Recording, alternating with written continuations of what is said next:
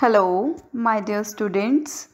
Today, the topic of discussion is human resource planning. This chapter is very important from examination viewpoint. As we all know that human resource is the most important asset of the organization. Without human beings, an organization cannot run successfully and cannot achieve its goals. So, what is the meaning of human resource planning? Human resource planning is basically the first step in the HRM process. HRP is basically the process by which an organization ensures that it has the right number and right kind of people at the right place at the right time with it. It simply means that कि हमारी organisation के पास human resource जो है सही time पे सही place पे available हो जब भी हमारी ऑर्गेनाइजेशन को रिक्वायरमेंट है, प्लस जो हमारा ह्यूमन रिसोर्स हो वो बहुत ज़्यादा इफ़ेक्टिव हो, एफिशिएंट हो, ताकि हमारी ऑर्गेनाइजेशन के ओवरऑल गोल्स टास्क हम अचीव कर सकें. Basically N organisation wants to achieve it's objectives through human resource only. Next comes the definition of human resource planning. In exams, if it is written define HRP, we have to write exact definition of the author. We cannot change the definition of the author. According to E.W. Witter, human resource planning is defined as a process by which an organization should move from its current manpower position to its desired manpower position. इसका क्या मतलब है कि हमारी organisation में currently जितना manpower काम कर रहा है, जितना वर्कफोर्स इन्वॉल्व है, हमने उसको एनालाइज करना है और देखना है कि हमारी उतनी ही रिक्वायरमेंट है. अगर तो हमारी रिक्वायरमेंट सही है तो ठीक है. अगर तो हमारी रिक्वायरमेंट आ रही है ज़्यादा ह्यूमन रिसोर्स की, it means we have to appoint more human resource. अगर आ रहा है कि हमने ओवर स्टाफिंग की हुई है, it means we have to terminate the employees. Next, through planning, management strives to have the right number and right kind of people at the right places at the right time, doing things which result in both organization and individual receiving maximum long run benefit.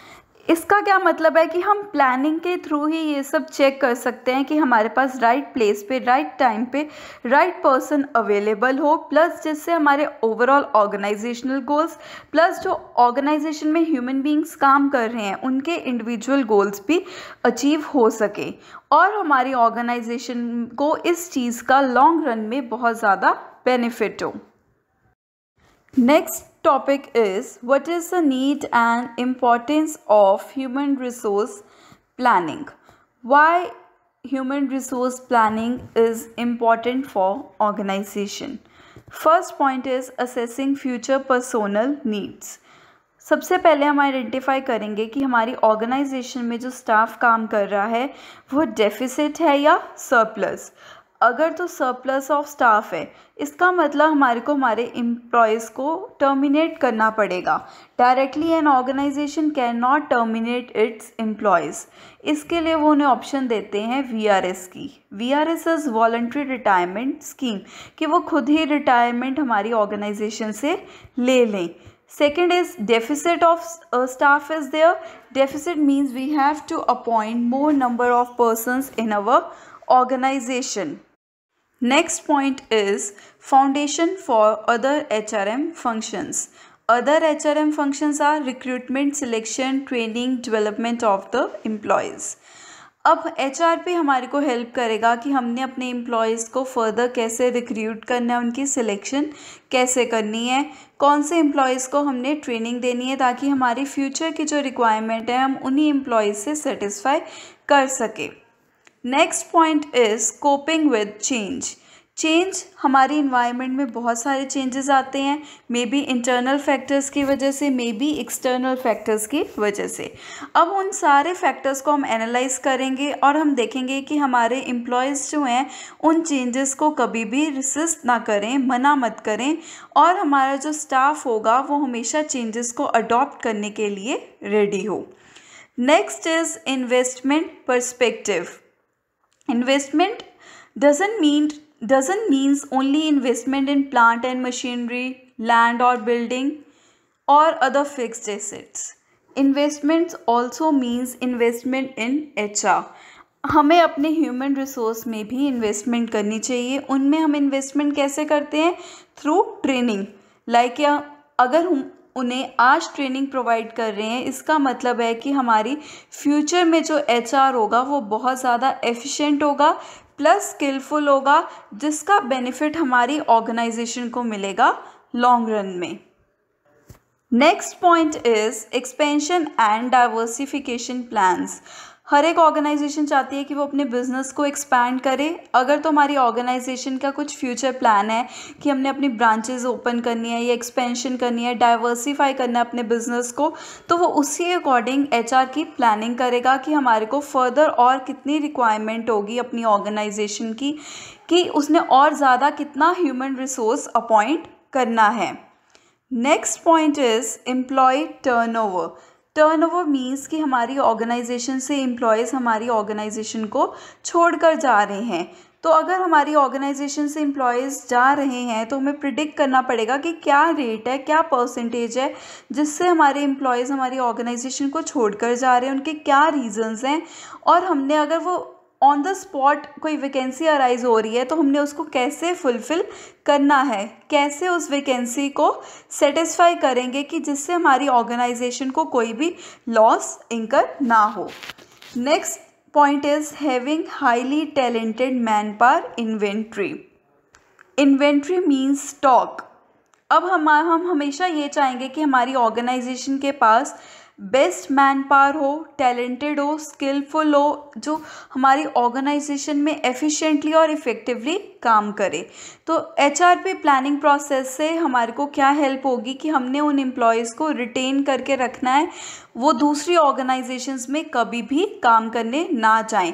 इसका मतलब organisation में हमारे को उन employees की needs का भी ध्यान रखना पड़ेगा, प्लस उनके करियर गोल्स क्या हैं, उनकी क्या नीड्स हैं, उनको भी सेटिस्फाई करना पड़ेगा, क्योंकि वो टैलेंटेड एम्प्लॉयज़ हैं, स्किलफुल एम्प्लॉयज़ हैं। हम उनको अपनी ऑर्गेनाइजेशन से छोड़कर नहीं जाने देंगे। अगर वो हमारी ऑर्गेनाइजेशन छोड़ गए तो उसका लॉस भी हमारे को इंकर करना पड़ेगा। कैसे इंकर करना पड़ेगा? कि उनकी प्लेस पे हमें कोई और एम्प्लॉयज़ लेकर आने पड़ेंगे। वो सेम लेवल के होने चाहिए, प्लस टैलेंटेड होने चाहिए, ताकि हमारी ऑर्गेनाइजेशन को कोई भी लॉस ना हो। अगर तो वो हमारी ऑर्गेनाइजेशन में काम करेंगे तो इसका मतलब हम उन्हें ट्रेनिंग भी देंगे।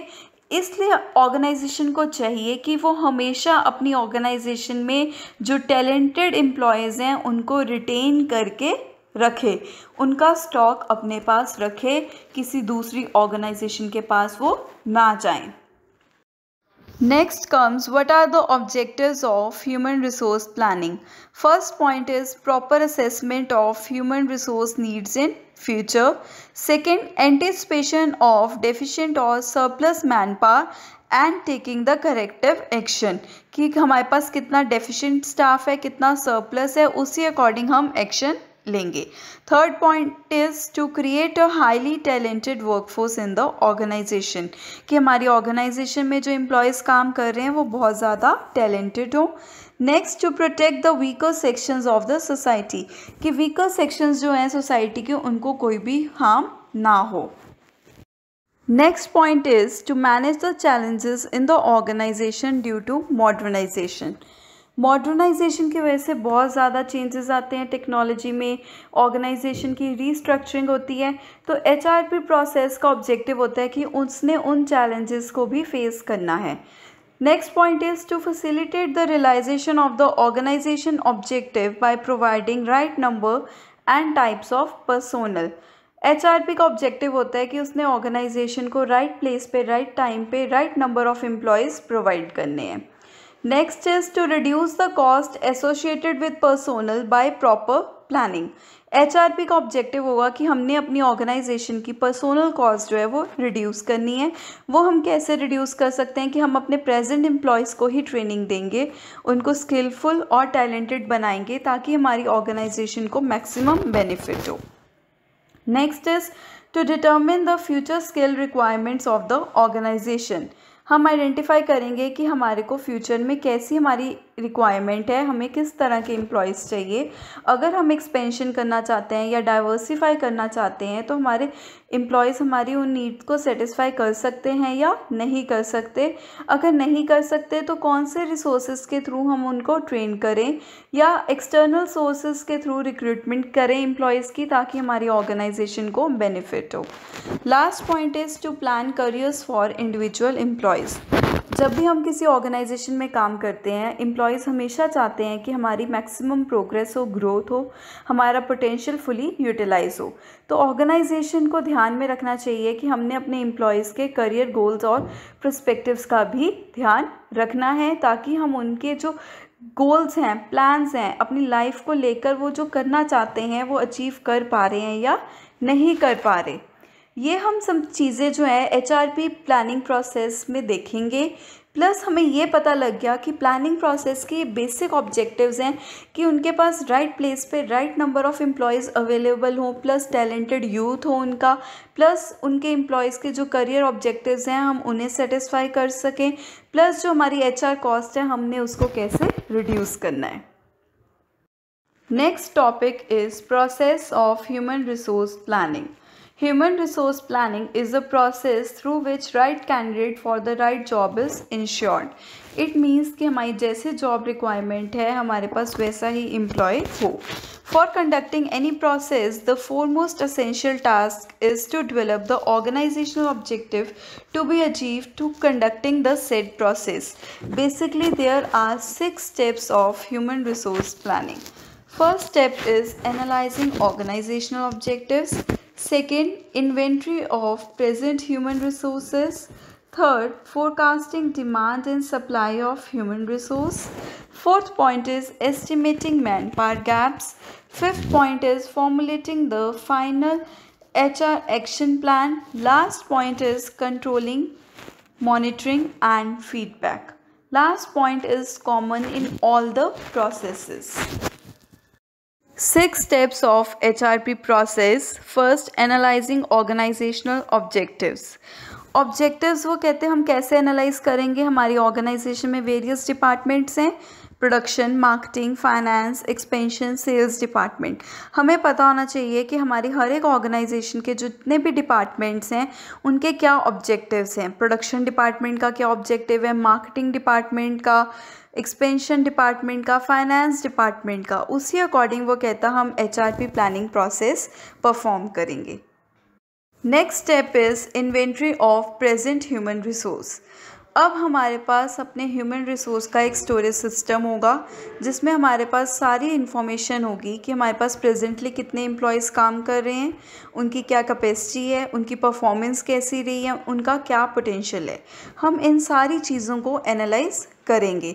उसके बाद देखेंगे कि हमारी जॉब रिक्वायरमेंट क्या है, हमने इंटरनल सोर्सेज से कैसे वैकेंसी को फिल करना है और एक्सटर्नल सोर्सेज से अपनी ऑर्गेनाइजेशन की वैकेंसी को कैसे फुलफिल करना है।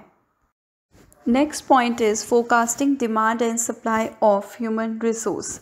The human resources required at different positions according to their job profile are to be estimated. कि हमारी ऑर्गेनाइजेशन में क्या जॉब प्रोफाइल्स हैं, हम उसी अकॉर्डिंग एस्टिमेट करेंगे कि हमारे को कितना एचआर चाहिए होगा। हमारे पास 2 सोर्सेज हैं, इंटरनल एंड एक्सटर्नल सोर्सेज, जिनके थ्रू हम अपनी जॉब प्रोफाइल्स को फुलफिल कर सकते हैं। There should be proper matching between job description and job specification so that right person is placed at the right job. हमारे को पता होना चाहिए कि हमारी ऑर्गेनाइजेशन में जो जॉब प्रोफाइल अराइज हुई है उसके लिए मिनिमम क्वालिफ़िकेशन क्या चाहिए और जो हम पर्सन अपॉइंट कर रहे हैं वो उतना क्वालिफाइड है, ट्रेंड है कि वो उस पोजीशन को अच्छे से हैंडल कर सकता है या नहीं कर सकता। Next point is estimating man power gaps. Man power gaps का क्या मतलब है कि हमारे पास डेफिसिट कितना है और सरप्लस कितना है हमारे ह्यूमन रिसोर्स का। अगर तो डेफिसिट है इसका मतलब हमारे को और नंबर ऑफ एम्प्लॉयज़ जो हैं वो अपॉइंट करने होंगे। अगर सरप्लस है इसका मतलब है हमें उन्हें टर्मिनेट करना पड़ेगा। प्लस हमारे को ध्यान रखना पड़ेगा कि हमारे पास जो एम्प्लॉयज़ काम कर रहे हैं हमने उनको प्रॉपर ट्रेनिंग देनी है ताकि हम उनकी स्किल्स को अपग्रेड कर सकें। Next step is formulating the human resource action plan. जब हमें पता लग गया हमारी ऑर्गेनाइजेशन में इतना डेफिसिट है, इतना सरप्लस है, अब उसके अकॉर्डिंग ही हम एक्शन प्लान जो है वो परफॉर्म करेंगे। अगर हमारे पास डेफिसिट है, कम एम्प्लॉयज़ हैं, इसका मतलब न्यू रिक्रूटमेंट होगी, ट्रेनिंग होगी एम्प्लॉयज़ की, प्लस इंटर डिपार्टमेंटल ट्रांसफ़र्स भी हो सकते हैं। इफ़ देयर इज़ सरप्लस, अगर सरप्लस है तो टर्मिनेशन होगी, वॉलंटरी रिटायरमेंट स्कीम्स होंगी, redeployment of employees will be there. Last step is monitoring, control and feedback.